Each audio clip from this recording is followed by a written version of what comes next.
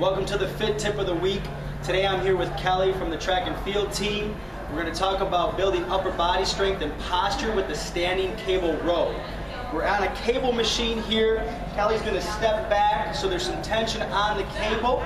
She's going into a quarter squat position. Knees are bent, chest is up, shoulders back, hips are down, and she's going to row back.